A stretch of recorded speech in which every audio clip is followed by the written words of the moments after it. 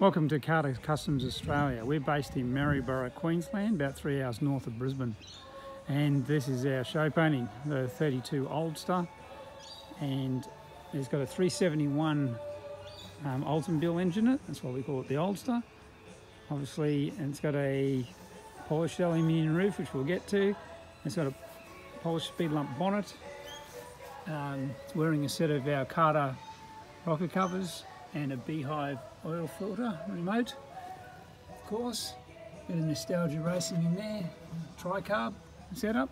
It's also wearing a set of our palm headlight posts, which I built. The chassis I handmade 25 years ago when they didn't make them yet.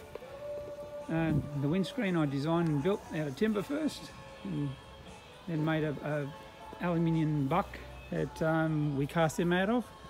Now, the talked about aluminium roof is done in 9 different pieces.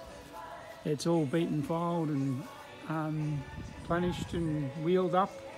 I made a few different bucks for it along the way.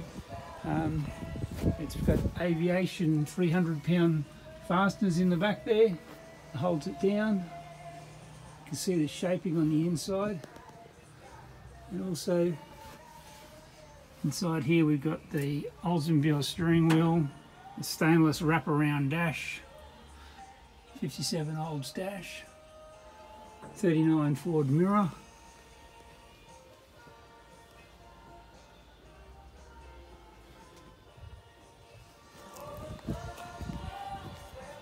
Now on the back of the car too we also had spats. Probably haven't seen them on a 32.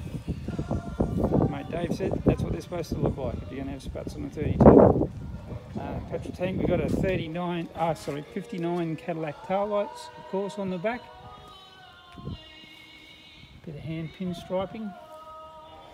Petrol tank I made myself over 25 years ago, before anybody else even made them. But they're stamping them out now. A set of spats down this side. We've got the lakeside swept by pipes down the side there. Of course, flamed headlights, got to have them. And the 57 Oldsmobile hubcaps, original. Looking good. Set of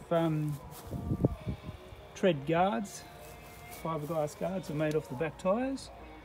Got a little duck's tail down the bottom too. Looking good. And then when we got the number plates, we got 50s rock. Not a bad finish for the Carter car.